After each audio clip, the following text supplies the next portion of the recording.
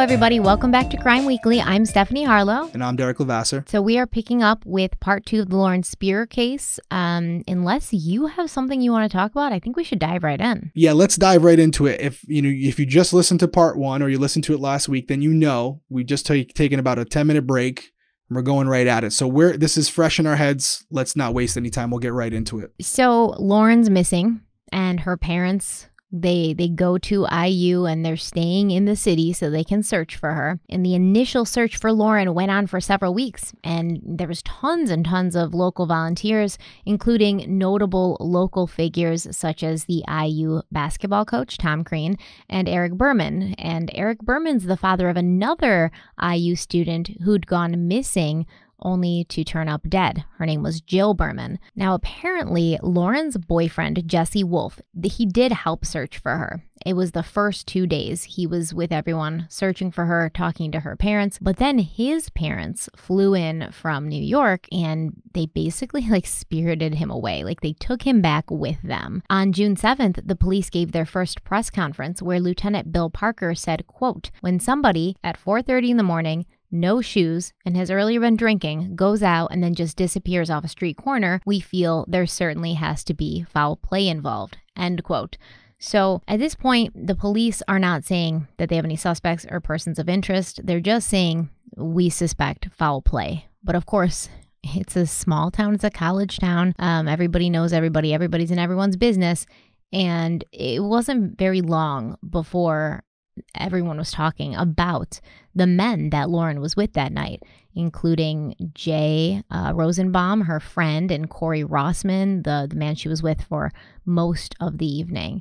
So, of course, they start talking about it amongst themselves and online, and, it started a fire. But the police never said anything that they were suspects or persons of interest. And many, right? Because they can't, right? No, listen, yeah, exactly. They don't want to paint an unnecessary target on anybody. But as they said, Lieutenant Bill Parker said, no shoes, 4:30 in the morning, had been drinking, just disappears out of nowhere, and the absence of her, right? Can't forget that either. The fact that if this was a situation where she had something go wrong with her heart or she fell and severely injured herself, it's a small, short walk from where she was to where she was going. So you would think they would have found her relatively quickly. This isn't like a 5 to 6 mile square area where they're just searching a grid for her. It's a very small area where she could have, quote unquote, disappeared. So for those reasons, what he's saying is, listen, we've searched the area, we've scoured the area, she's not here. And so that leads us to believe that something happened to her and then someone made the effort to remove her body or hide her body so that it would not be found. And I think that's pretty easy to, get that he's implying that from what he said. He's saying, hey, right out, we think she's either been kidnapped or she's been killed. And obviously we're looking at this 10 years later. So the presumption at this point is that she's no longer with us. Although I hope that's not the case. The more time that passed after this initial statement, the less likely that she was to be found alive. What do you think about Jesse's parents coming and bringing him back to New York when she's missing, his girlfriend? So she hasn't been murdered at this point, as far as they know, as far as we know. She's just missing. It's only been 2 days. What do you make of them coming out to Indiana and then taking him back with them to New York? I have no problem with it. And that's coming from a cop.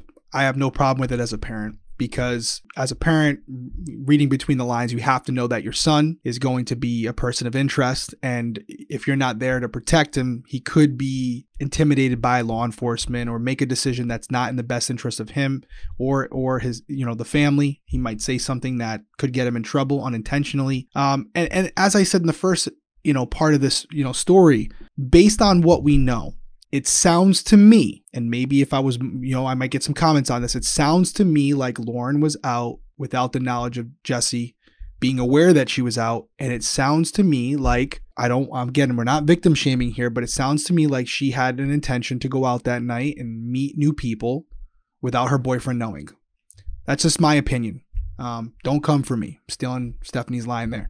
And so I'm sure he was heartbroken in that sense, where his girlfriend of 3 years told him she was going to sleep and she was out with another man. So that's part of it. And so from a law enforcement perspective, he's got a motive.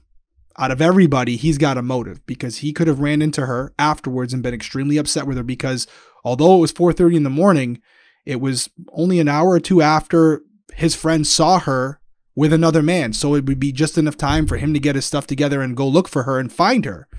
So I'm sure in law enforcement's head, he's probably someone they're seriously considering as a potential suspect, even though they're not saying it. And I'm sure his lawyers relayed that to him and his parents. So if I were the parents and he's telling me he had nothing to do with it, I'm making sure that he's with us, so that any questioning that's done is in the presence of one of his parents or his lawyer. So I have no issue with it whatsoever. So speaking of lawyers, most of the young men that Lauren had been with that night, they decided to retain lawyers pretty early on.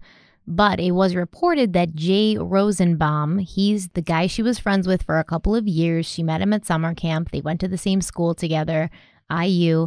And then she's at his house, his townhouse, for a party that night. And he was allegedly the last person to see her alive. So it was reported that he gave 2 statements to the police and rode with them to the place that he claimed he had last seen Lauren before he lawyered up. He also gave them his phone to look through.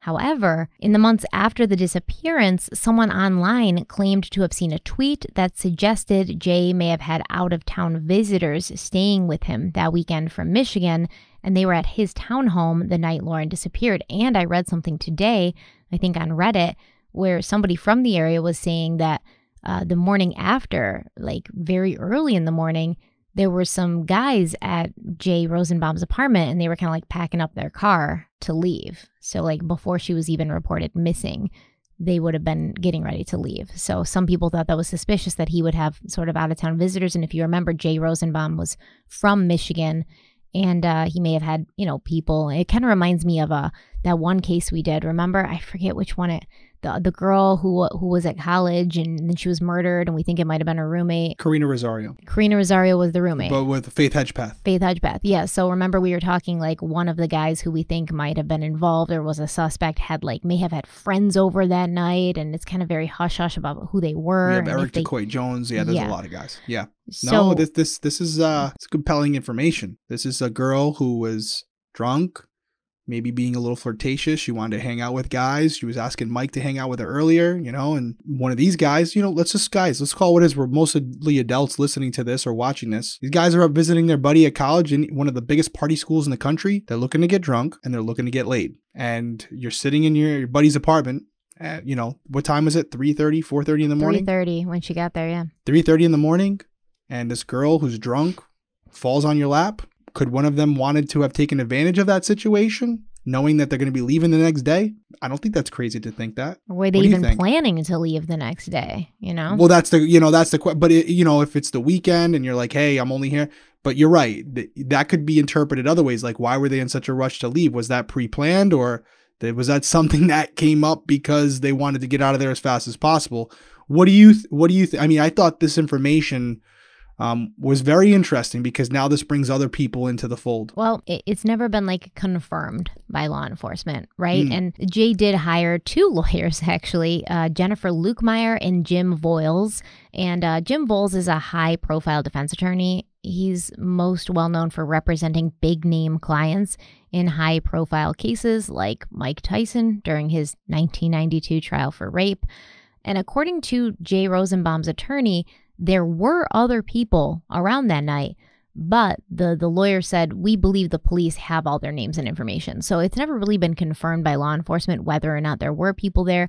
But I think that this statement from Jay's lawyer would suggest that there were, and that the police have the information and the names of these people. But who are the police going to get? Where are they going to get the names and information of these people from? They're going to get it from the people who, what do you say, as far as like Jay? Yeah, from Jay, of course. Jay, right? Yeah. So does he have to be honest when he tells them everybody that was there? These are strangers. They're not going to be known to the other students. Even if people saw them at a party, they're not going to know, oh, this was Jay's friend from Michigan.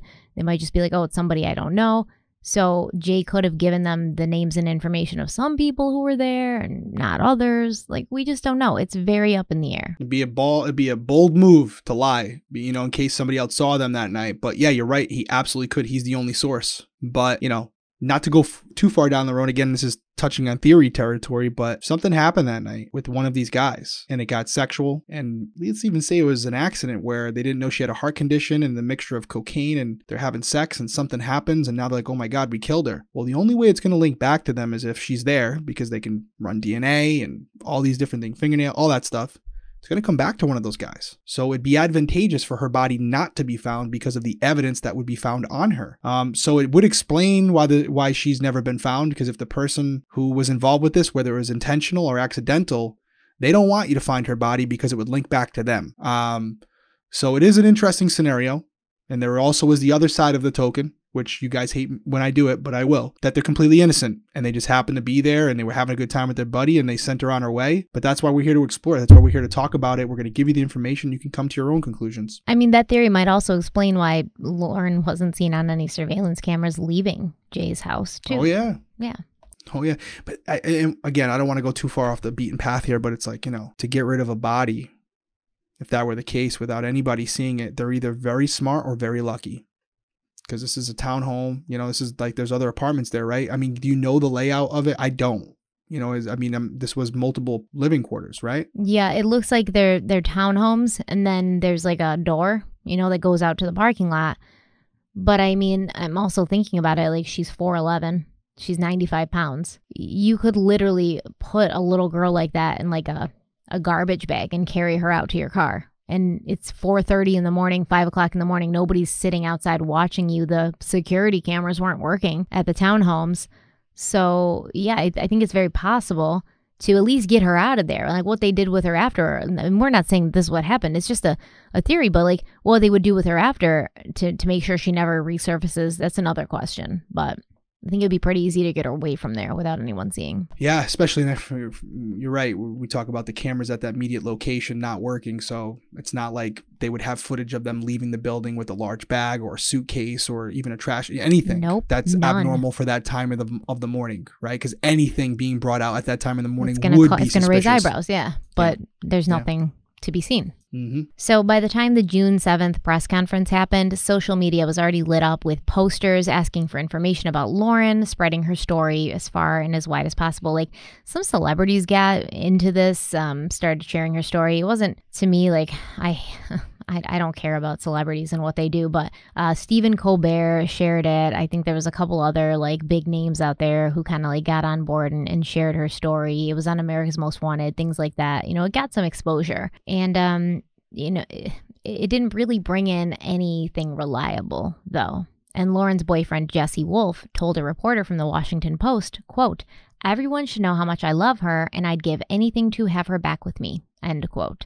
So Jesse's clearly upset. And, he's, like you said, probably heartbroken because maybe Lauren wasn't doing what she said she would be doing that night. And now he doesn't even have a chance to, like, talk it out with her, right? He doesn't even have a chance to ask her, like, why did you lie? Or what were your plans? Because she's gone. So it's very traumatic for him. Well, Tuesday night, police entered Lauren's apartment to search it. And it was reported that they found a small amount of cocaine, like a really small amount. As far as I know, Lauren's parents have never confirmed that they were aware that she used drugs. They seem to kind of be open to it. Like, she was a college kid. She may have dabbled in that. But like from what we know of her for her whole entire life, like that's not the person she was. But Lauren had also left her medication for her heart condition at her apartment, which caused her parents even more stress and worry because without that medication, her heart condition could be very fatal. Police also, they took the security footage from the apartment building, her apartment building, and it's kind of funny because they were like really serious about getting this information as soon as possible. When they initially went to the security office in the apartment complex, no one was there. It was locked. I guess like they didn't have anyone on duty. So the police took a battering ram and like knocked down the door to the security office and got that footage that they needed. And law enforcement also took 3 hard drives from Lauren's apartment. And according to a man named Roman Yampolsky, he's apparently the director of cybersecurity for the University of Louisville, He said police would probably use the hard drives and whatever information they found on Lauren's computer to create a list of persons of interest or possible suspects who may have messaged Lauren before her disappearance, or who were like corresponding with her, or maybe someone had emailed her a location to meet them at. You know, some people might be saying, oh, why, you know, chain of custody, ram it in the door for the, you know, the hard drives. At that point, they're doing it because, and we've talked about this in previous episodes, preservation of life. You have a young woman who's missing.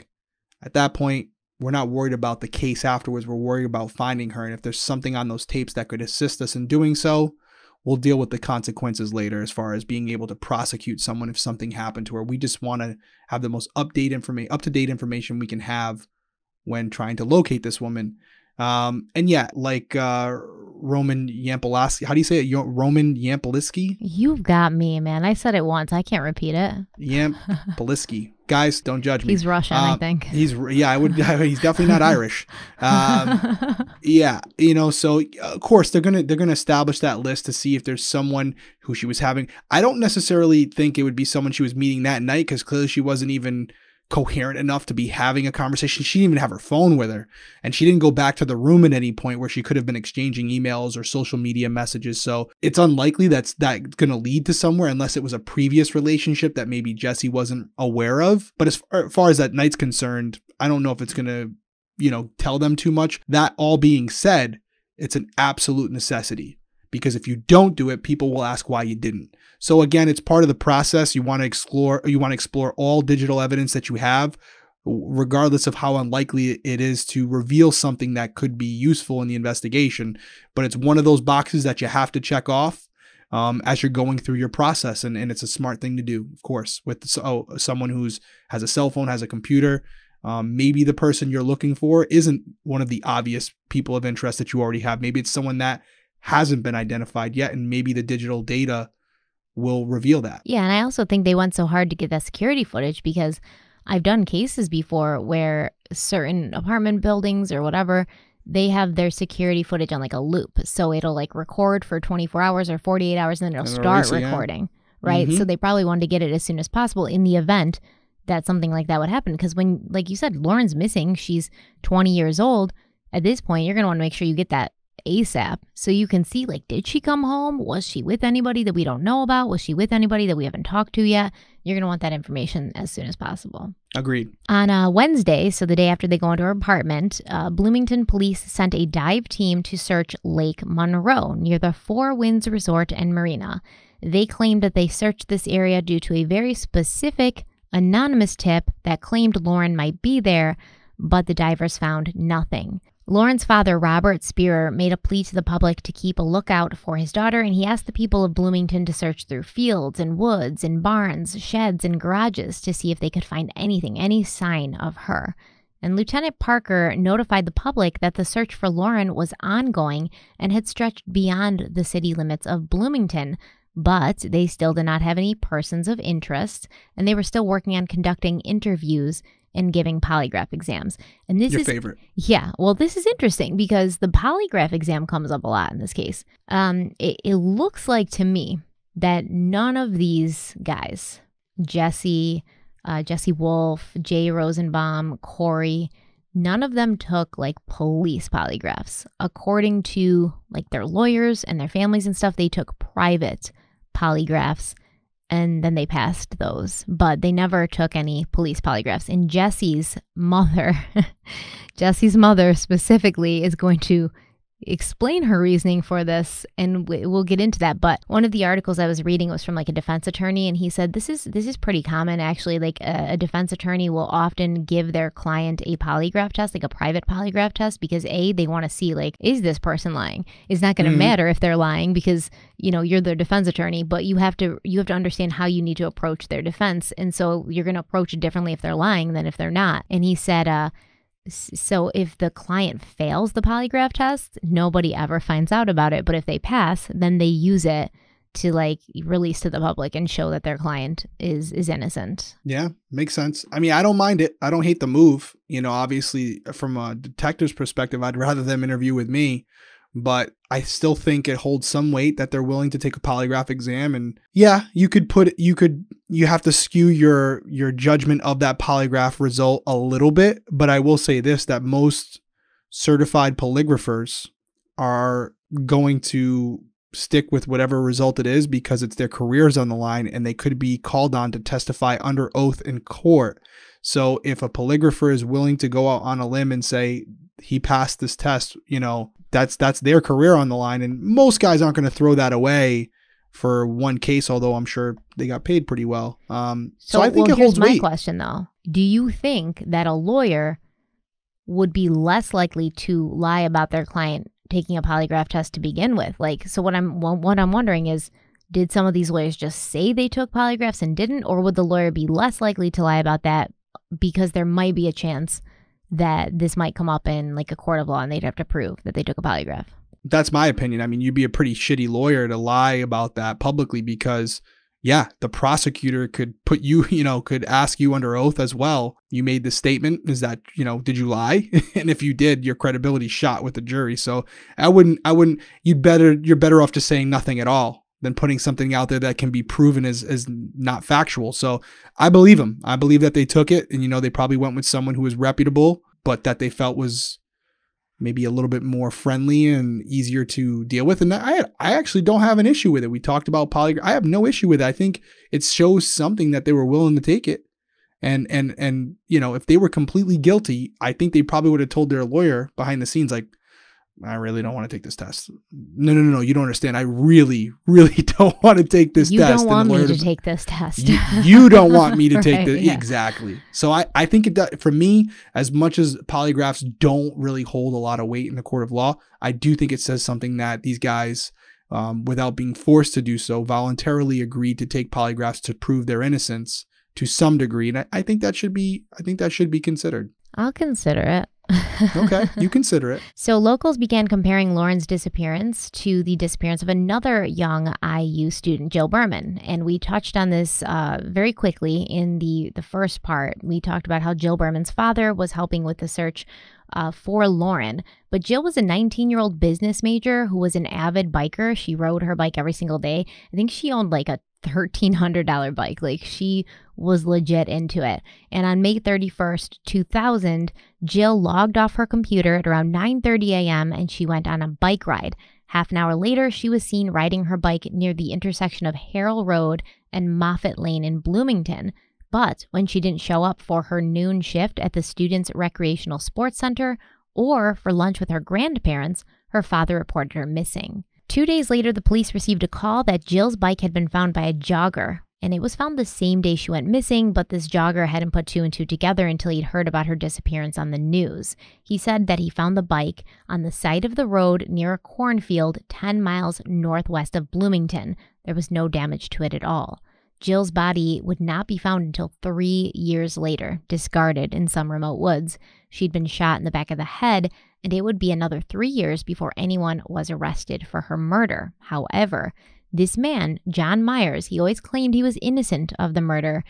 And although there's definitely compelling circumstantial evidence, there were no eyewitnesses or physical evidence to really tie him to it. So there were some rumors going around speculating on whether Jill's killer was still out there and if he had struck again. Listen, anything's possible. You can't rule anything out unless you definitively have information that would rule someone out, or this being connected to any other case. And I'm sure a lot of these scenarios were explored. Although, again, she's out biking. There's numerous opportunities to, take advantage of that situation with Jill. Lauren, there was a very short distance. This person would have had to have had these intentions and been at the exact right place and time at that very moment, because, again, it was only a 1-block, 2-block walk. So it's either a case of being extremely unfortunate and unlucky in Lauren's case, or this person who had these intentions just happened to be lurking in the area waiting for her to come back out because he saw Lauren walk into the building. Yeah, I guess it's possible, but if you're watching this, my face tells you that it's highly unlikely. It's highly unlikely. Well, there was another thing with Jill, though, because where her bike was found, her father was like, she never would have been there. So he didn't believe that her bike had gotten there, like with her it was riding dumped it. there, yeah. That it had been left there because she didn't like to ride on roads. She usually just stuck to like Bloomington. She wouldn't go like out on highways and stuff. So, Right. I mean, technically, if she was abducted, which clearly she was, it was probably within the city limits, don't you think? Yeah, I would think so. And the body was, again, for the same reasons that it could be with Lauren. We just don't know, where whoever the perpetrator was, they didn't anticipate Jill's body being found. That wasn't like they were like, oh, we hope, it's found, but not till years later. They don't want it to ever be found. They're hoping it's, decomposes and animals and all these things where even if someone comes in that area, they're not going to find anything. And that wasn't the case with Jill. And so, yeah, I agree with you. They discarded the bike because, again, even if they're not in possession of Jill's body, if they're in possession of the bike or even seen with the bike, they're going to be suspect number one. So the bike is almost as dangerous as the body itself, because at that point, if you're found with that bike, you got major explaining to do. So, yeah, they wanted to dump it. The fact that it was like on the side of the road, you said, I mean, that's a little odd that's the place you would pick, but sense of urgency, they don't want to be seen with it. They don't want to be seen dumping it. Probably don't want to get fingerprints on it and be handling it a lot. Right. So you dump it where you can and that's it. So, but I do agree. I think she was found more close to home, and, these things were discarded at a further distance to try to disassociate the suspect from being connected with the crime. I almost wonder if whoever took her, because there is something to say that John Myers might not be the one for this, but whoever took her may have driven her to that place where her bike was found and was like, toss it out, because they didn't find fingerprints on that bike. So either they came prepared with gloves and stuff, or they had her do it herself before they killed her. And I want to talk about a report from a Bloomington homeless man. Apparently, he was really well known around the area, and they even had a nickname for him. They called him Franklin Road Dog Crawford. So apparently I don't know if he told police this, but he told somebody that he'd heard a woman scream at 4:35 a.m. on the night Lauren Spierer went missing, and he heard the scream just west of where she was last seen.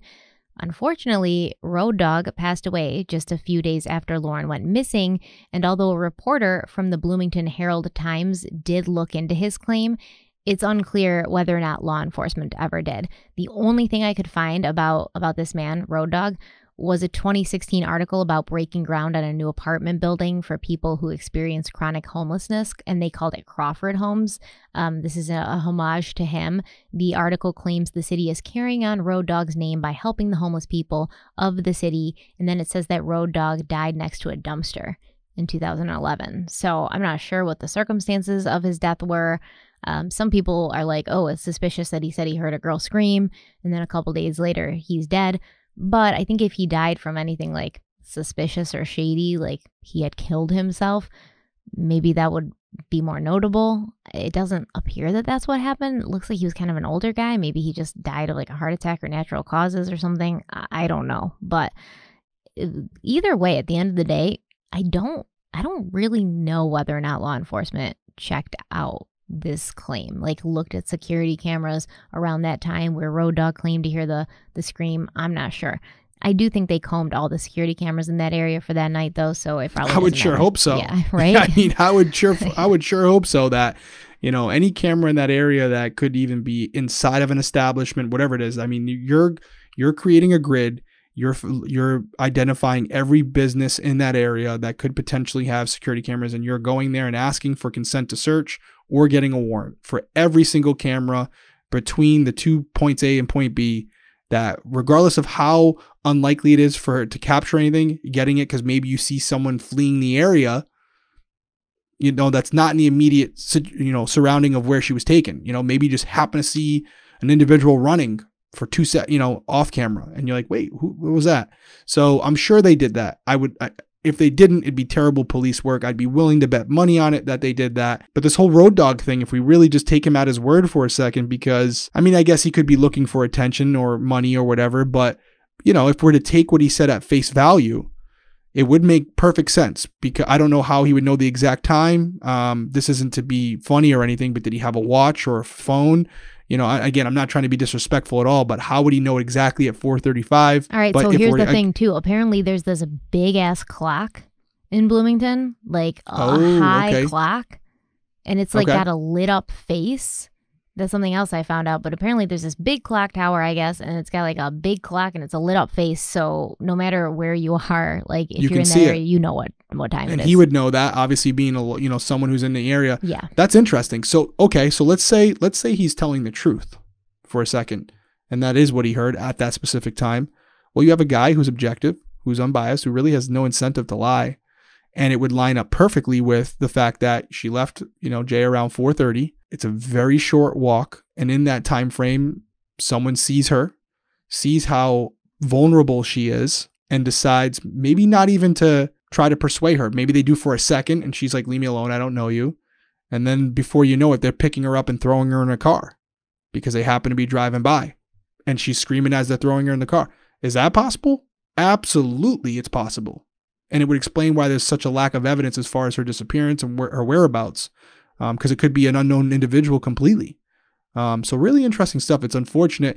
It always seems like that happens. You get a witness that is literally possibly a key to the case, and something happens like this. I was shaking my head when you were saying it, because it seems like it happens way too often, but it's the world of investigations. And I mean, he could have heard a scream, but it doesn't necessarily mean it was Lauren. You're in a college town. Yeah, it was late. It was 4:30. But once again, from what I could tell, like the bars in this area, they really didn't pick up and start like going until like 11:30, midnight. So people are going to still be around, walking around at 4:30. These kids are drunk, shrieking, acting like damn fools in the streets. It could have just been like some girl getting chased by her boyfriend and shrieking, and it's been attributed to Lauren. So we don't really know. Yeah. Absolutely correct. Yep, definitely. Well, but still, it would have been nice to have him around to get a more specific location of where it was. But bad timing, man. Yeah, you ain't kidding, huh? Well, let's talk about how Corey acted after Lauren disappeared. Corey Rossman's attorneys told the press that Corey may have sustained a concussion from being punched that night by Zach Oates, and he could not remember why the fight had happened, and he couldn't remember much of anything that happened after that. So this was like the narrative that was coming out from his lawyers for a while. And Corey would later tell the media that Lauren's parents were harassing him even though he had cooperated with law enforcement. He said, quote, "It's inappropriate the way they're harassing people who are also victims in this case. We've done nothing wrong. If we'd done something wrong, we would have been arrested already." End quote. He also claimed that he'd never said he couldn't remember what happened that night. Those statements had been made by his lawyer, Carl Salzman. He said, quote, "You're taking statements that were said by my lawyer. I never said I did or I didn't," end quote. Once again, this statement bugs me because, okay, that was what his lawyer said. His lawyer said, listen, he got punched in the head. He got punched in the face. He was drunk. So he's got some memory loss. He doesn't really exactly remember a lot about that night. But then Corey's like, well, I never said I did or I didn't. So which is it? Like, did you or didn't you? Why can't you clear that up now? Do you have memory loss from that night or don't you? Like, why do you have to be so cryptic? I never said I did or I didn't. He can't just say, actually, I don't. That's just what my lawyer said. He's being so vague about it. And that's not like instilling confidence. I'm sure he has people in his ear, his parents, his lawyer, and maybe he wants to speak because he's being, thrown into this whole, obviously he's a big part of this whole thing. He was with her for most of the night. And I think anybody reading this or hearing about it would assume he had some intentions that were not necessarily in the best light. But he's an interesting character. And, the whole, I have a concussion, I don't remember, I do remember, maybe I did, maybe I didn't. My thing about him is that, I know he was drunk. The last time we hear about him, he was drunk to the point where he was throwing up on the stairs. So you would think, oh, he went upstairs and he's definitely not involved anyway because he was passed out. That's not necessarily true. I've seen people where after they throw up, they actually feel a lot better. And again, this is just speculation, but there's a possibility he wakes up and goes, hey, where's Lauren? I know I'm going to go find her. I feel better now. And maybe he crossed paths with her. So I think that's why people haven't ruled him out. Or he's mad because he's been working this girl all night and he goes upstairs to puke only to find that his roommate has sent her over to Jay Rosenbaum. And then he's like, well, I'm going to find her. Like, I've been, working up for this all night. I bought her a bunch of drinks. Like, you know, she probably is still down for it. And maybe he goes out to look for her. But I completely agree. There's nothing to prove he went to bed and stayed asleep. And the only person that would be able to do that would be the roommate. The roommate went back there and said, you know, listen, gave an official statement to police saying, when I got back to my apartment, he never came down. He was up there the whole night. I will testify to that I was up. I was coherent. I had a drink or two or whatever. He seemed somewhat sober, this guy. It didn't seem like he was off his, no, it didn't seem like he really drank that much at all that night, if any. So he could, if they say, hey, and I'm sure, again, they asked this, like, did Corey ever leave after you brought Lauren to Jay's? No, he did not. I can confirm. I was there. I was in the room where he would have to walk by to get out. He never did. Or Michael Beth could say, well, I don't know. It was 3:30 in the morning. I went to bed. I fell asleep. Yeah. Yeah. Yep. So I think that's why he's someone who's still in the realm, because just because he was drunk when they last saw him doesn't mean he couldn't have still been out and about. Again, short distances. It doesn't take much to walk around, you know, and maybe run into her again. Yeah. Well, Lauren's parents heard that this dude, Corey Rossman, was like saying that they were harassing him, and they clapped back and they said that it was ridiculous to claim that they were harassing Corey, since they'd never even spoken to him. He'd refused to sit down and talk with them, and they'd actually made plans to meet his lawyer in October of 2011, but the lawyer was a no-show to this meeting. Charlene Spierer said, quote, Rob and I have never spoken to Corey Rossman. The private investigators have never spoken to Corey. So I don't know how it is we're harassing him other than asking him to talk to the Bloomington Police Department, all of them, end quote. When she says all of them, she means like all the people that were with Lauren that night. And they did want to sit down and talk to Corey. Like, of course, they're going to want to get his side. He was with their daughter. He refused to talk to them. So it made them suspicious. Like, if you have nothing to hide, why won't you talk to us? Can you blame him? No. No, not as her parents. Can't blame one bit. You guys should be trying to help us as much as we're trying, you know, as much as anyone. Yes. And, you know, even if they may not have spoken to Corey directly, Rob and Charlene Spierer did not make it a secret that they believed some of the individuals who had been with Lauren that night knew more than they were saying. They've accused Corey Rossman and others of withholding information from the police and forming a pact of silence. Rob Spierer also told the Westchester New York Journal News, quote, I feel if she had never met Corey Rossman, she'd be alive today. We still believe that Lauren may not have left Corey or Mike or Jay's apartment, end quote. So her parents are coming out and they're saying, like, they're not beating around the bush, really. They're like, we think they may not be being honest. We think she may not even have left that night. And yeah, of course, like, maybe Corey wasn't talking about harassment from them. Maybe he was talking about being harassed by people due to their words or their allegations. I will say this, that quote is interesting because it's two different apartments. And, you know. Yes, but the same townhome complex. The same townhome, but they're still kind of hedging their bets a little bit, like, hey, listen, we don't think she left Corey and Mike's, but if she did, then she definitely didn't leave Jay's. It's like, you know, so to me that says that they don't really have any information that we're unaware of that points them to a specific person. They didn't come out and say, listen, we, regardless of what you're hearing, we don't believe our daughter left Jay's apartment. Or regardless of what you're hearing, we don't know if she even got to Jay's apartment. You know, they're, you know, so it sounds like they might be kind of. They think that these guys made a pact of silence. Yeah. Yeah. They all colluded. Maybe they called Jay and he comes over, and so they or vice versa. Putting their story together. Right? Yeah. And there's but there is surveillance, not specifically at the townhome, but surveillance leading up to getting there that would suggest Lauren did in fact go over to Jay's while being escorted by Mike, though, right? I mean, that's. No, there's surveillance that shows Lauren and Corey on the way from her apartment to the townhomes. Through the alley. Jay lives 2 doors down from Mike and Corey. So we know that she went to 5 North Townhome, but we don't know what happened inside. We don't know what happened inside, how long she was in Corey's apartment, how long she was in Jay's apartment for. We know that Jay used his phone to call 2 people for Lauren. Mm-hmm. So we assume she was with him at that point, but we don't. And he said it. He's actually said it, right? I mean, he's confirmed it. But to the parents' point and to what you're getting across here is that's what Jay's saying. That's what Mike's saying. But is there a potential that none of that is true and that these individuals are working together? Yeah. I mean, and it was maybe a fabricated story, right? Because I think the devil's in the details, or the lack of details. Their stories are all very similar. Like they follow the same path. but it's super, general and vague. Like, oh, she was here, she was drunk, so I brought her over to Jay's because he knew her. And then Jay was like, oh, do you want to crash? She said no, she wanted to go home, so I watched her walk away. Like, it's the same story, but there's not a lot of details. Like, well, what did you guys talk about when she was there, Jay? Or Mike, after Corey threw up, what did Lauren say? Was she worried about him? Did she want to go check on him? Like, there's a lot of details missing. And if you think about it, she was there for about an hour-ish, probably. Yeah. And what's happening in that hour that's you're not saying, because all of the stuff you told us would take about 4 minutes. I always say, and I've said it in other cases, it's not a secret if more than one person knows, right? Mm-hmm. And so with a situation like this where there's a potential that Corey and Mike, or Corey, Mike, and Jay, or Jay and Mike, however you want to slice it. Not Mike. I don't think Mike. Well, Mike was the intermediary, right? Like, Mike was the one that allegedly brought her to Jay's. So no. Mm-mm. Well, Corey got drunk. No, it was he her went friend upstairs.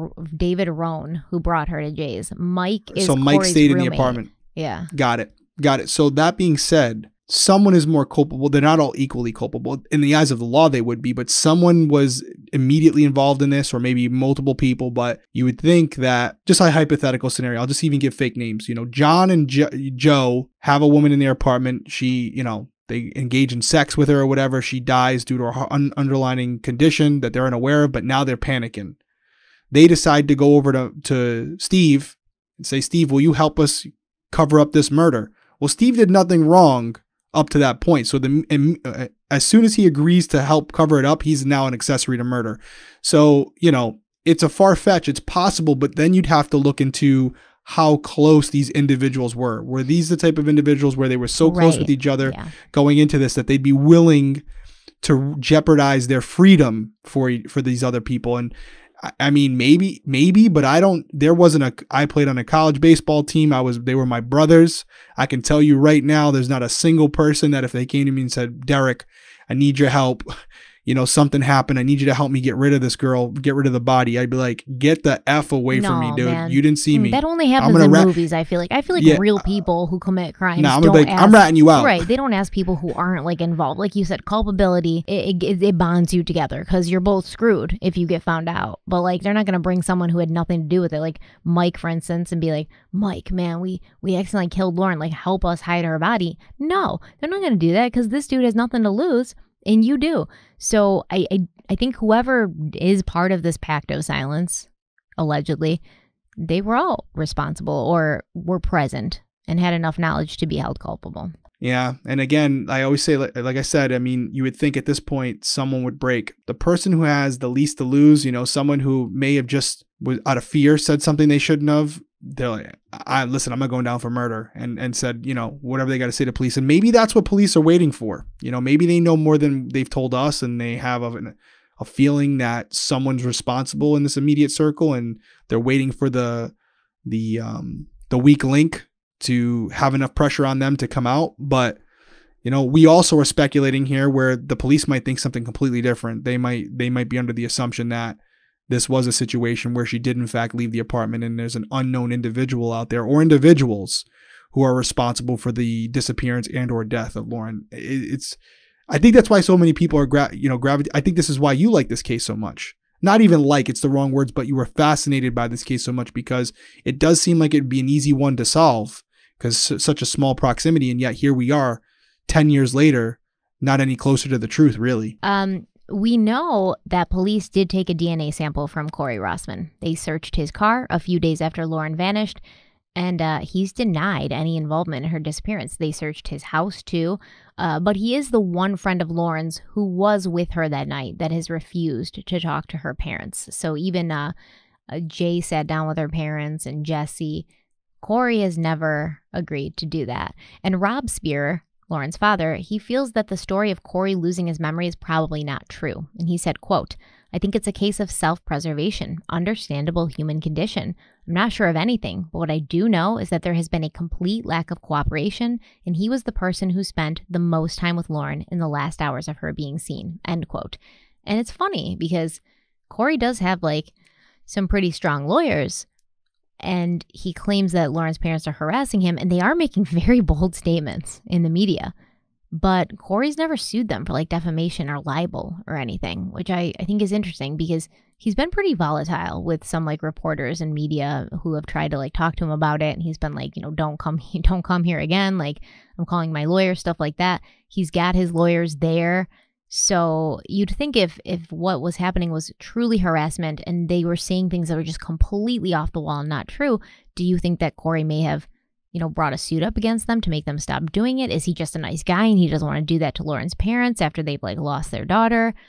What do you think? Am I off base? I don't know. I mean, the lawyers, optics, I'm sure are part of it, where they're like, listen, they're just speculating in the public eye. We were not going to pay much weight to it. And we want this to go away for you. Her father literally said if she'd never met Corey, she would still be alive today. Like these are bold statements, right? I mean, but that could be taken as if she didn't meet Corey, she wouldn't have been drinking. She would have been using drugs and she would have been more conscious of her surroundings. And therefore she wouldn't have been in a condition that she could have been taken advantage of. If they had came out and said, Corey, we believe Corey killed our daughter. That's a different story. I think they would probably have brought suit against them if they felt like, but then again, Corey would have to testify under oath and they'd have to prove that what was said is untrue. Well, on June 15th, Bloomington Police Department released another grainy surveillance photo. Now, this is the second of the two photos, the still shots taken from the surveillance video, which we have a lot of surveillance video allegedly of Lauren walking around, but these are the only two pictures that we see.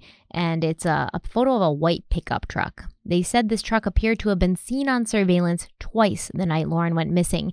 And in one picture, the truck appears to have something in the bed just behind the extended cab, something that many people believe could be the body of a young woman. And when I read this in the article, I was like, nobody thinks that. And then I went and read it. Yes, they do. They do. Like they've said like, oh, she's laying on her side. Her knees are curled up. You can see her blonde hair. I personally can't see that in the picture, but some people claim that they do. Now, this vehicle was a white four-door Chevy Silverado or Colorado that was seen heading west on 10th Street towards Morton Street at around 4:14 a.m. And then it's seen again at 4:24 a.m. heading west on 10th Street again. Now, 6 days later, Bloomington Police Captain Joe Qualters revealed that the truck was not connected to Lauren's disappearance, and there was like a discrepancy on the cameras that recorded the footage that showed it had driven by twice, but it had only driven by once. So they identified the driver, they identified the business that the truck belonged to, they interviewed the driver, and they combed the truck for evidence, but they didn't find anything. Qualters also revealed that they were exploring the possibility that Lauren had overdosed on cocaine after receiving a tip pointing them in that direction. On June 19th, police investigated a tip about a foul odor that brought them north of Bloomington to State Road 37. Here, they found a patch of newly disturbed earth, but upon further investigation, they determined the earth had been disturbed due to recent utility work. As June and July passed, police continued to question the men Lauren had been with that night, and the apartments of both Jesse Wolf, Lauren's boyfriend, and Jay Rosenbaum, Lauren's friend and the last person to see her alive. Those were searched. So this kind of becomes a pattern. These tips come in, they follow them, and then it turns out to be nothing. And on August 16th, 2011, the Bloomington police and the FBI descended on the Sycamore Ridge landfill near Terre Haute, Indiana.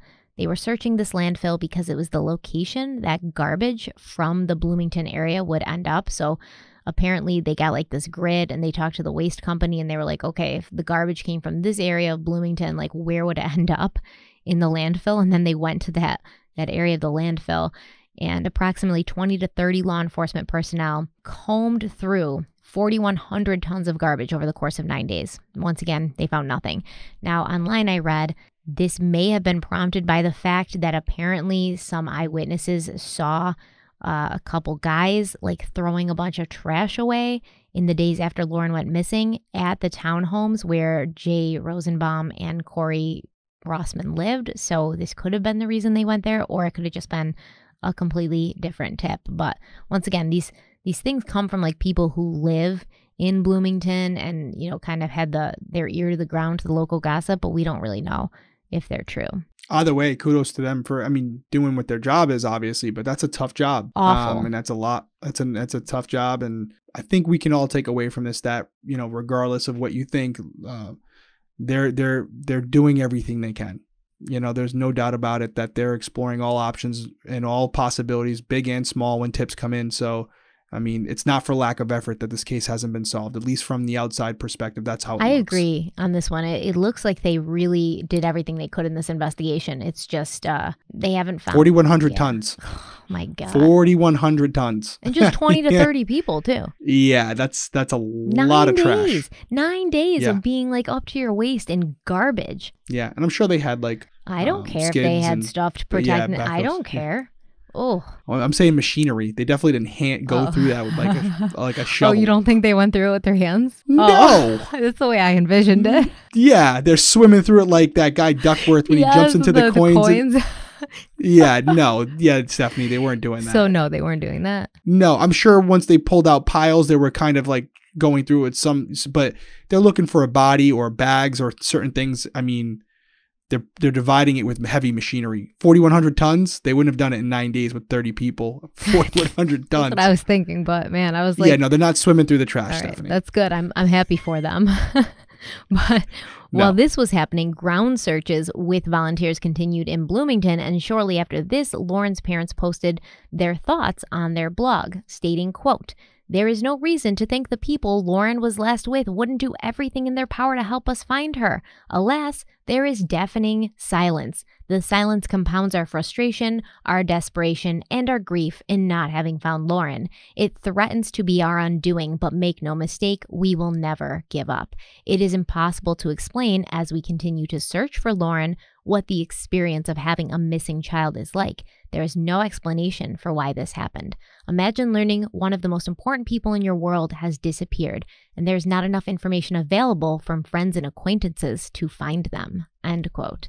So I think they're kind of saying the same thing that I'm saying. Like, even if these guys were like cooperating and giving their statements to the police and taking all these private polygraphs, there's just so many things not said, like so many other details that probably happened that night that they just didn't reveal for fear of getting in trouble, for fear of, maybe ruining their reputation, whatever, what have you.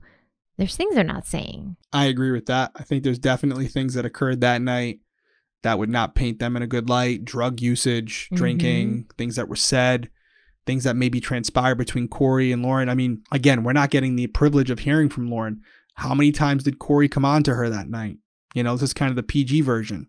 How many times was he pressuring her, trying to get her to do certain things? How many times did he come on to her at the bar? We don't know. Did Mike come on to her? Did Jay come on to her? We're only getting their side of the story, which obviously is going to be advantageous for them. they're not gonna hurt themselves.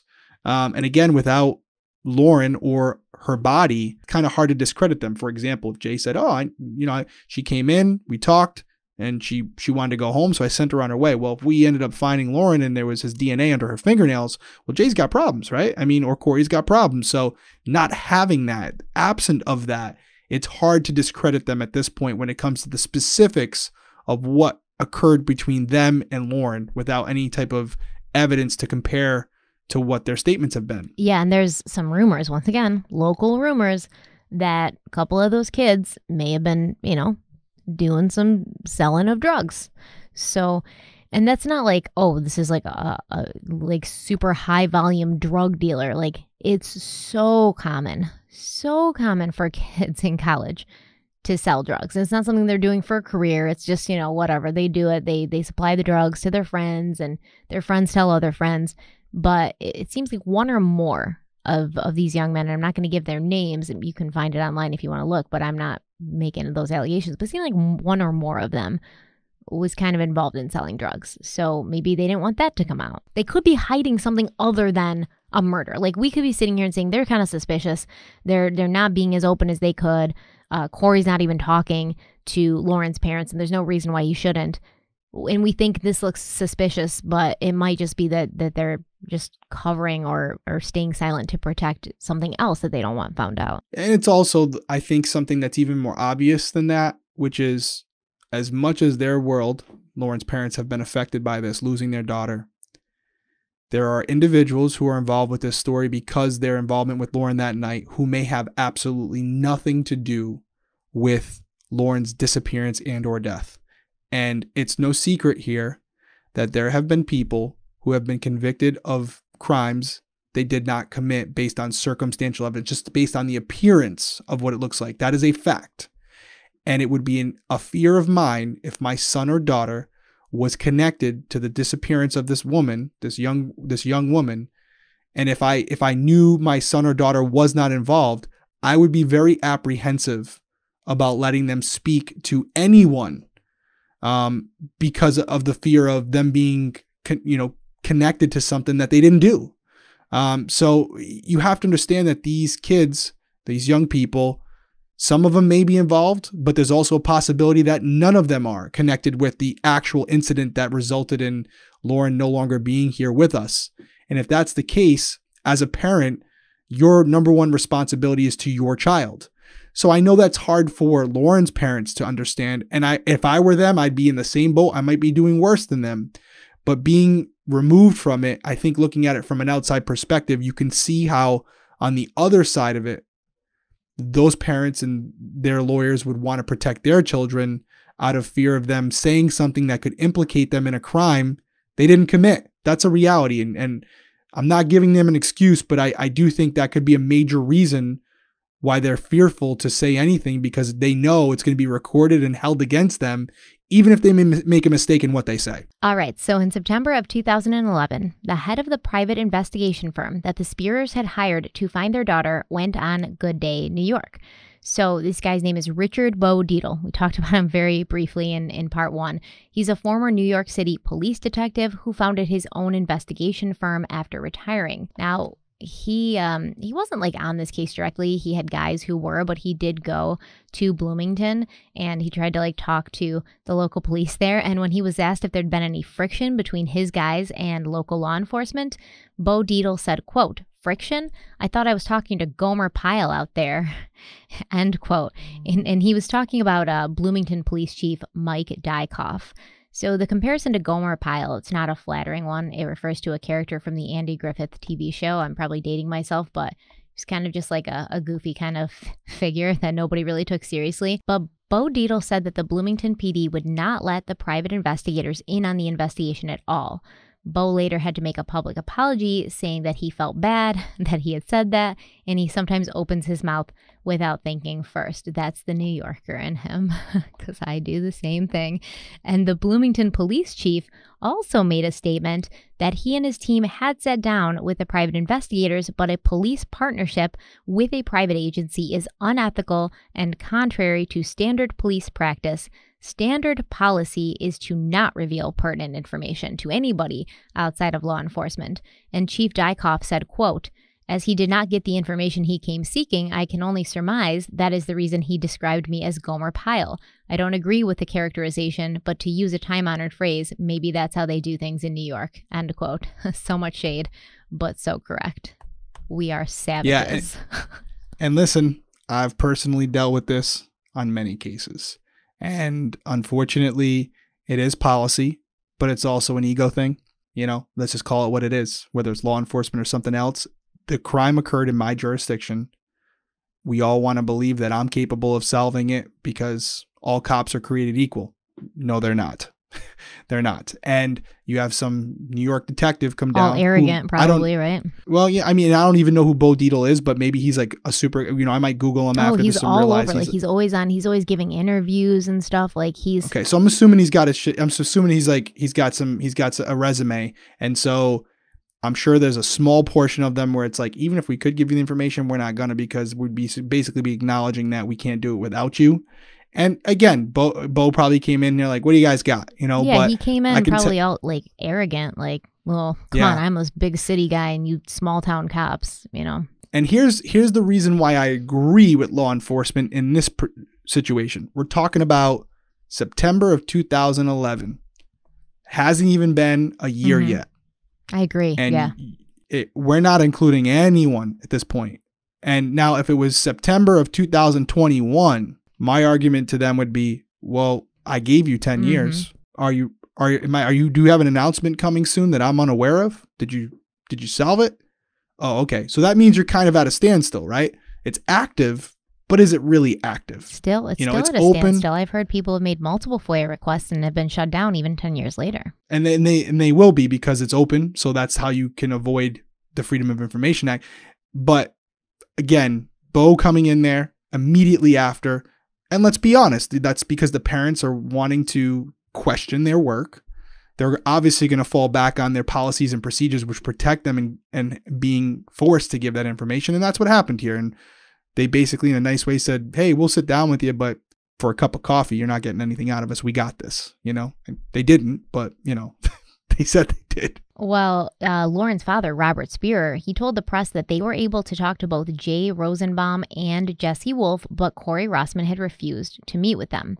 Jay Rosenbaum's lawyers, Luke Meyer and Voiles, told the press that their client had allowed authorities to search his home and car. He'd provided a DNA sample, he'd taken a polygraph test, which he'd passed, and he'd been upfront and honest with Lauren's parents when he talked with them. Jay's lawyer said, quote, some of it they admitted they may not want to hear, but they've been pretty realistic, I think, end quote. So maybe Jay was telling them stuff about Lauren, maybe like she was a big drinker, maybe she was on drugs, maybe that's what he was telling them, and apparently they were open to it. I don't know. I think at that point you want to hear the truth, And again, we don't know, but listen, kids are in college. They're experimenting. They're doing things that they may not do for the rest of their life, but this is the time if you're going to do it, it's going to happen. And she could have been experimenting with drugs. She could have been experimenting sexually. We don't know, So these are things that I'm sure are tough for any parent to hear. But if you really are concerned about solving the case, you got to hear it all, the good and the bad. Yeah, but Lauren's parents, I think that they kind of were happy that Jay had sat down with them. But in December of 2012, they told ABC's Katie Couric that Lauren's friends were stonewalling them. Robert Spierer said, quote, I'm angry. We've been stonewalled to some extent by the last people to see Lauren.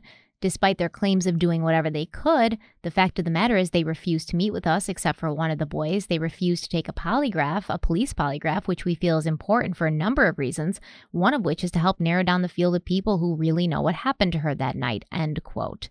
Robert Spierer said it was possible that Lauren could have been drugged at Kilroy's sports bar, and this then incapacitated her, although I feel like she probably had enough alcohol to do that all on her own, but it is possible. Right? Someone was buying her drinks for her. Someone was supplying her drinks. She's already drunk. It's possible somebody, not saying who, could have slipped something into her drink, hoping to kind of speed up the process. Absolutely. I mean, there's nothing more to say. I mean, it's really that simple. And, considering how drunk she was. Was she that drunk because she'd been drugged, though? Because she really she really starts looking bad when she leaves Kilroy's. After Kilroy's. Yeah. We don't, and that again, that's why for whoever is involved, if this was something that happened earlier in the evening, well, you definitely don't want them finding Lauren's body at that point, right? Because the autopsy is going to reveal that she had something in her system, like a ketamine or something like that. That's not something she took. This is not cocaine. This is not Klonopin. This is something that nobody knew her to, take voluntarily.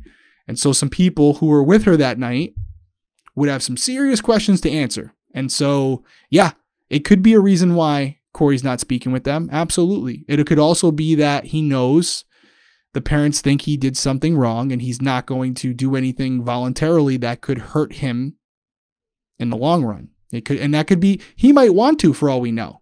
I don't think he does, but he could want to, and his high-powered attorneys are saying, there is 0% chance of you doing that because it's only going to end bad for you. Or, I mean, he could really think like, they already suspect me. They already think I'm guilty of something.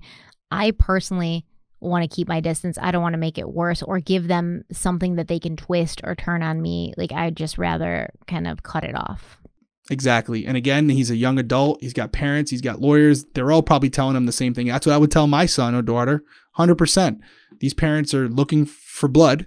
They want to find out who did this. And if they got their sights set on you, it's not going to be a good experience for you. They're trying to nail you to the wall. They're not trying to prove your innocence. They're trying to prove you're guilty. Yeah. And at the end of the day, Corey had just met Lauren a couple days prior. He didn't know her. He didn't know her family. He doesn't care about them. Like, I'm sure he's not over here like, oh, I hope you suffer. But at the same time, he's thinking self-preservation. Like Lauren's father said, I have to worry about myself first. And on January 17th, 2012, Lauren's family celebrated what would have been her 21st birthday. And the Spieers said something similar. They told the media that they didn't believe the rumors that Lauren was doing drugs. They believed that she had just surrounded herself with people who did not have her best interests at heart. Robert Spierer said, quote, "I think that's what's so unfortunate, that she found herself with people who did not place her safety as any kind of priority, and those circumstances led us to where we are today," end quote. Charlene and Robert said they wished that each young man would sit down in front of them and explain why they had been so silent about Lauren's disappearance. And although they heard that a few of them had taken private polygraph tests, they questioned the legitimacy of the results. Jesse Wolf, Lauren's boyfriend, had talked to the Spieers, but after graduating in December, he went back to New York and completely cut off and ended any communication with Lauren's family, which was a shock because they'd kind of all been close, you know. He was in their lives for like 3 years. He'd been at their family gatherings. Lauren had been welcomed by his family. And the person that the Spieers seemed most frustrated with, however, was Corey Rossman. And they wondered out loud why he didn't just leave Lauren at her apartment after the altercation in the hallway. And I think we kind of know why he didn't leave her there, but it's our opinion, but yeah, I meant we, you and me know why, or think we know why. We think we know why. Yeah. And you know, we don't know Corey, but I know I was a young college kid at one point. Boys, men. Yeah, I was there. And you know, if you're already that much committed, you're trying to, you know, if it's under voluntary terms, you know, not if I drugged her beforehand, but yeah, there's a reason why you would want to be persistent in your, I'm and trying to do this the right way. Give up. Yeah. Yeah, you're not going to give up. First no, right? we can be very hard to motivate, but in certain areas, guys, they find it within themselves to not take no for an answer, literally. Well, I think that's definitely what happened. I think that's definitely why he didn't leave her apartment. There's no other reason why you would want to be responsible for a drunk girl other than you're trying to have sex with her. Like, exactly. Yeah. Like, period. Yeah. But in February of 2013, the reward for information leading to Lauren's whereabouts was raised from $100,000 to $250,000, and the tips kept coming in. But none of them led to Lauren. And then Jesse Wolf's parents finally spoke up, and they had a lot to say, which apparently they waited to unleash until the 2-year anniversary of Lauren's disappearance.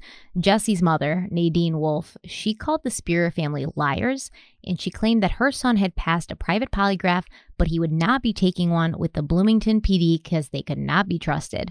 Nadine Wolf said, quote, "I don't think they're very adept at anything except giving kids driving tickets. I don't trust them, period," end quote. This came in the wake of the Spierers publicly calling for Jesse and the others to take a polygraph exam and questioning whether or not Jesse was actually at home sleeping when Lauren went missing. Jesse's father, Alan Wolf, claimed his son had been texting both himself and Lauren that night. And after Lauren disappeared, Alan Wolf flew to Bloomington to check on Jesse. And while he was there, Alan apparently asked Jesse to drive him over to Corey Rossman's townhouse.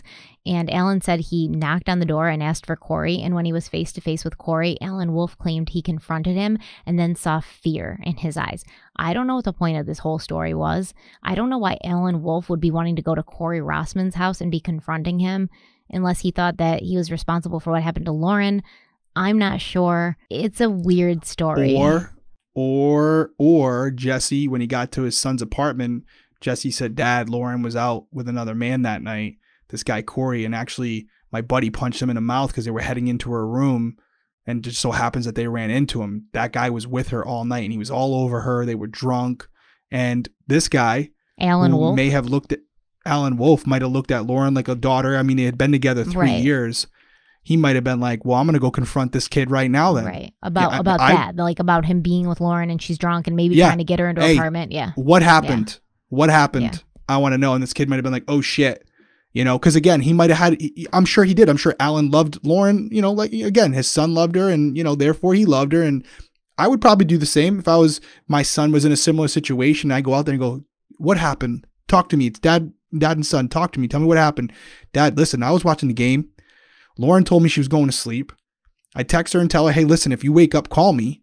And then all of a sudden I'm getting a call what was the kid's name? Zach? Zach Oates, I think. Yeah. Yeah.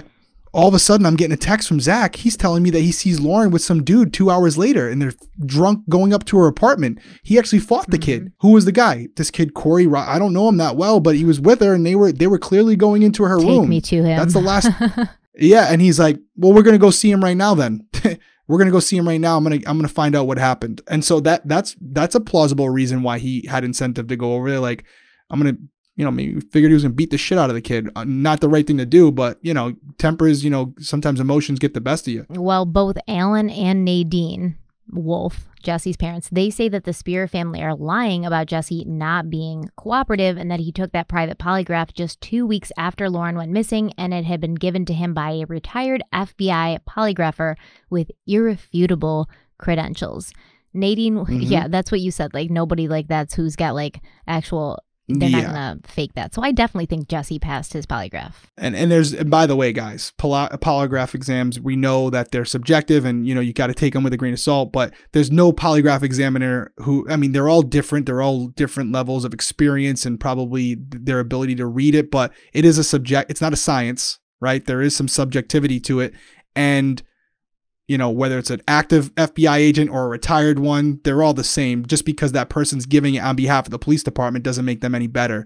So having a retired FBI polygrapher administer this test, and I'm sure wrote a statement afterwards stating, I gave this test and he passed it. That's because that person is willing to testify under oath. So for me, this is as good as the police department doing it. Yeah, I agree. And then obviously I forget, it was a reporter, but he asked Nadine Wolf, like, well, why did you give Jesse a polygraph if you think he's innocent? And she was like, well, you always want to be 100% sure. Like, you can't be 100% sure. So we gave it to him because we wanted to be sure that he wasn't with Lauren that night and he had nothing to do with it, so that we could move on and like defending him and keeping him safe. And Nadine said that Jesse was devastated because he lost the love of his life. But then she said, quote, this poor little girl is not with us today because of her drug abuse, end quote. So apparently the summer camp that Jesse and Lauren had met at had asked Lauren to leave because of drug use. This is Nadine Wolf's version of events. This is what she claims. I can't really find the statement supported anywhere else. I don't know. I'm sure the police looked into it. But what can be proven is that 9 months before Lauren went missing, she was arrested for public intoxication. So this seems to be something that she did often, kind of went out. It's a pattern. And she'd done it before without, obviously she got arrested, but she'd never been like hurt or, went missing or anything. So she probably felt very safe. And Nadine went on to say, quote, if Jesse was guilty of anything, he was guilty of taking care of Lauren, who had some serious drug issues. She would abuse to the point where she would black out. Jesse always threatened to call and tell her parents, and she said, if you do, I'll break up with you.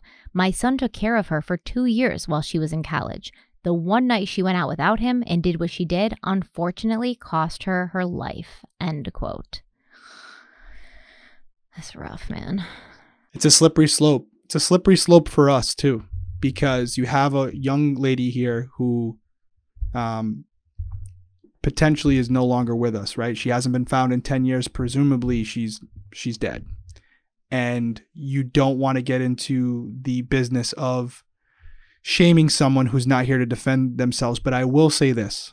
These are allegations by Nadine. However, it would be very easy for investigators to confirm or discredit this behavior by talking to people in her inner circle. Maybe not people directly connected with this case, but individuals who have been her friends for the last 2 years. It would take maybe a day to figure out who Lauren was as far as drug use. Is this something she was known for? And there would be multiple unbiased witnesses who would be like, yeah, no, she was a partier, or she was constantly into these things, or that. It wouldn't take long. And they're not going to put that out publicly, because regardless of what happened, regardless if she had an issue, it doesn't give anyone the right to take advantage of her alleged substance abuse to the point where she's killed or kidnapped. We don't even know if she had a substance abuse problem. Like, we don't. Exactly. I mean, but it's irrelevant. It's irrelevant in the sense it might have contributed to her being unable to defend herself.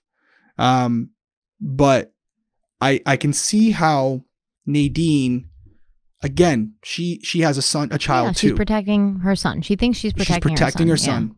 Yeah. I don't think it's necessary to put these things out there publicly. It's not going to make it any better for her son. We have to be very careful, because it's out of respect for Lauren and her family. And that's why we're doing it.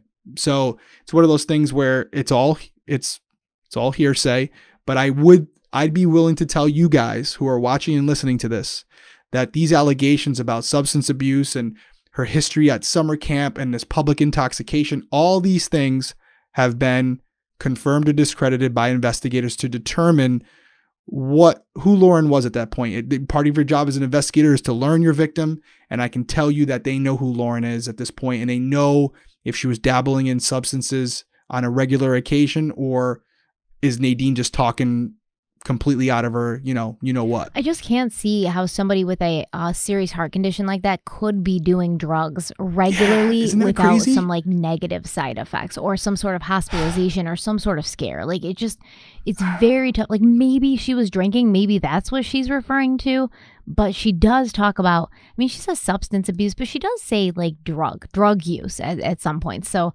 I mean, this is also like, what, 2011, 2012? They could be talking about weed, you know? They used to call weed a drug back then. It's not, but that's what they used to call it. So they could be saying she's smoking weed, and that's why we're saying she's into drugs. I don't know, but it makes me uncomfortable. Yeah, it's a, like I said, it's a slippery slope, because it is something that's important for investigators, not necessarily important for public consumption. Well, of course, Charlene and Robert Spierer had a response. They said they were appalled that the Wolfs had defamed their daughter on the 2-year anniversary of her disappearance, calling it shameful and hurtful. I agree. The timing was not super good. They also responded to Corey Rossman's further allegations of harassment that he made to Indianapolis Monthly.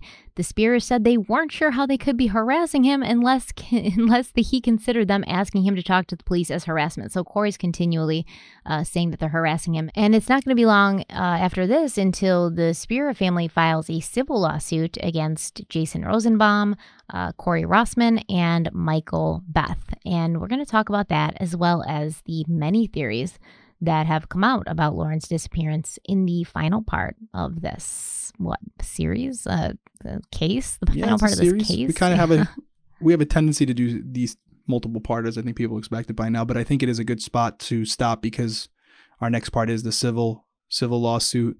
As we sit here and we kind of ended on a bad note with these allegations about Lauren, what's interesting, again, doesn't mean anything and relative to the case, but Charlene and Robert didn't necessarily deny the allegations being made by Nadine. They just said that they were appalled that she would choose to do this on an anniversary, her 2-year anniversary. They didn't, right? Is that fair to say? I agree. I thought that too. They didn't deny it then, but previously they'd said, like, to our knowledge, she wasn't. I'm sure they know a lot more by now. That's what I was going to say. Maybe after they made that initial statement, they found out some more things, maybe from talking to Jay Rosenbaum or whatever, and that's why they kind of like sort of skirted the direct issue of whether or not she was using drugs. But I mean, that sucks. It's your daughter, the 2-year disappearance of your daughter, or 2-year anniversary of your daughter's disappearance, and you got to open up the newspaper and see that shit. Like, that's awful. It was really bad timing. Like,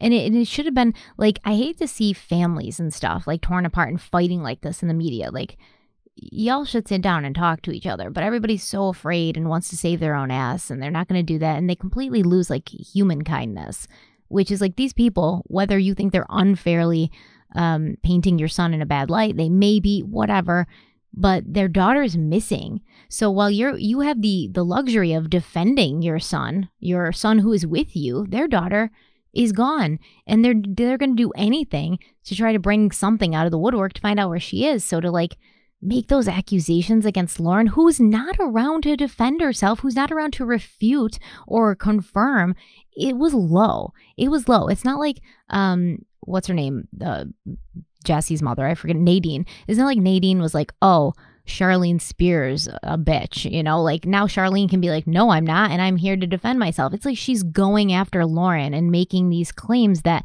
even if they were true, Lauren's parents probably didn't want that out there, because there are a lot of people who are going to look at that and say, well, she was stupid, she was using drugs, she was getting drunk, she deserved what happened to her. There's people out there who will say that. I will say this, and then I want to go back to Nadine, because I had a comment about her, but I will say this, for 2 years, Jesse's family has been hearing about how people have been uncooperative, and they've been in, the family's been inferring things that like this case could be solved if people were more willing to cooperate. And they knew this information about Lauren for the last 3 years you as don't their know son if the dated her. information's true. Maybe, Right. but if this information's true and they've been experiencing it through their son, that his girlfriend had a substance abuse issue, they've been quiet about it and they finally got sick of it. Not saying it's justified. I will say this. There's one thing I emphatically disagree with Nadine on, and I'll reread the quote, the last part of the quote. The one night she went out without him, Jesse, and did what she did, unfortunately cost her life. Completely disagree with you, Nadine, and I'll tell you why. Even if she goes out every single night and gets high and drunk every single night, taking out the scenario where she was with someone, OD'd, and they just chose not to call for medical assistance or whatever that resulted in her death. If she was taken advantage of by someone because of her substance abuse, alleged substance abuse or alcoholism, that is not her fault. And so it did not cost her. Someone out there, if they took advantage of it, they cost her life, not her. She should be able to do that every night in a perfect utopian world and be perfectly safe, but that's not the world we live in. So I definitely disagree with her there. I think it was uncalled for. It was not tasteful. It was said out of frustration, but once you say it, as it goes with anything, you can't take it back. It's out there. I have a lot of takeaways from this, but should we wait for the next part? What are you thinking? I mean, there's so many things running through my head. What do you think? Do we say it? Do we just not to get into theories, but just as far as like what you take away from this, where we sit now? Yeah, I think you should share. I mean, I'm a dad with 2 daughters, and you can only do so much to protect your kids as they get older. And I know one day that Tenley and Peyton are going to go off to college, and all you can really do is just be there for them, allow them to be open with you. And if they're going through something, be there for them to support them and try to be involved with them as much as they'll allow you to be. Not saying that Lauren's parents did anything wrong. And also, if you're someone who has children in school or will be going to school, reinstill in them that regardless of what you're doing, whether we approve of it as parents or not, do it with someone you trust. Buddy system. Unequivocally do it with someone that I would tell Tenley, and I hope she never hears this podcast because I'm going to deny I said it. I would tell Tenley, listen, Tenley, I don't want you using drugs, but I will not sit here and tell you that I've never experimented. And I only ask that if you're going to try something, you don't do it with someone you just met. You don't do it with someone who you have a crush on and you want to impress them. You do it with a friend that you've been with on multiple occasions, and you trust that if something goes wrong or you have a bad reaction or something, that this person's going to take care of you. And I'm not saying that's what she did, because there could be a real situation here where Lauren was drugged without her knowledge. But I always think about these cases and what we can do to protect people in the future. And that are some of the things that I take away from it. The buddy system sounds like a old cliche, but it never goes out of style. And it's something where when you're hanging out with individuals that you've just met, you don't know what they're capable of. And the more you drink or hang out with them, your perception of what their intentions are is skewed. And so I don't know if anything could have been done to prevent this from happening, but I would like to think that regardless of the outcome of this case, we as a community, as a Crime Weekly family, can take some things away from this so we decrease the possibility of it happening again to someone we care about or someone that we know could potentially be in a similar situation. And that's my takeaway. I know we're going to get into it a lot more, but it's just a terrible situation because relationships are ruined, and we're sitting here with a family. You talked about this before. We're sitting here with a family that I don't know what's worse, knowing what happened or and knowing that they're deceased knowing they're dead, not knowing at all is better than not knowing, I think. Yeah. I agree with you. I don't know if everyone agrees with us, but I definitely agree with you there. And well, that's our question for this 10 week. years. Let us know. What do you think? Such a morbid, question, but I think it's something that most true crime fans, most true crime listeners have thought of. It's better to know than to not know, because every day you're wondering, is my child being tortured today? Is my child crying for me today? Like, that's awful. I can't even, it's just Yeah. freaking me out thinking about it. And I do have a daughter who is it's in rough. college, you know, and She's graduated, she right? did just recently, but like for the past Yes. 3 One done. years, man, she was in college, and I was like every freaking night, I'm like texting her like, "What are you doing tonight?" You know, and I always just told her, buddy system. And buddy system does not mean, I'm sorry, like to all the men out there, I'm not trying to be a jerk, but like as Buddy system with someone you just met. As a young girl who's a teenager in college, buddy system does not mean buddying up with the dude from your chemistry class that you see every Wednesday and you think you're tight. Buddy system means like a girl, okay, who's not going to take advantage of you or try to roofie you. A girl who's going to be like, hey, get away from her, buddy, if things get too rough. Someone you can trust, like your down-ass chick over there. It's not like just some random... As a male, I concur. Yeah, and that's not saying, like, I'm not saying that all men are rapists or all men are, like, sex abusers, but I do know that, like, when you look at the stats... Some of them are. There's very few women rapists running around out there, all right? Raping is something that men happen to do, and I would just like it to not happen to my daughter. So that's the way it goes. And, you know, like Derek said, have that conversation. Be open about drug and alcohol use, especially as your child becomes more independent, hits the age of 18, where they're technically an adult and they're technically allowed to live by themselves. Let them know that that's acceptable, that you'll talk to them about that. You might even, you know, experiment with them a little bit yourself. That's kind of mom I am. Oh, Jesus. Yeah. And again, this holds true even if Corey and Jesse and every name you mentioned, Jay, I'm not going to run down the list, have nothing to do with this. Yeah. But her being in a situation where she was highly intoxicated or under the influence of narcotics, if you have that friend that you can rely on who's, let's just call it the DD, the designated driver, the designated walker that night. You're not walking home alone. Yes. Bingo. So things didn't work out the way you planned. We're going to head home now. Even if you don't want me with you because you're belligerent and you're acting crazy, I'm going to walk 15 feet behind you. I've done it. We've all done it. I'm going to walk 15 feet behind you. So you have that person where if you're going to be doing things that you don't normally do, even if they're just a wingman or a wing girl, stay together with people that you know you can trust on, and we'll make sure you get home safe. Because if Lauren got grabbed by some random person driving by, which is possible, completely possible, that's less likely to happen if she's not alone. So these like prowling predators, they're not looking for people in pairs or groups. They're looking for single women who seem to be intoxicated, victims of opportunity, on their own. Nobody sees it. Bing, bang, boom. It's done. Stumbling. Now you don't have to grab two people. You know, they don't want to grab two people, and you don't have any eyewitnesses. It's just a fact. Stay together. Buddy system. Strength in numbers. Please. Couldn't agree more. I think that's a great spot to end it. Take it away from this. Our parents, our college. We have a lot of college kids that will listen to these podcasts too. I see it on social media all the time.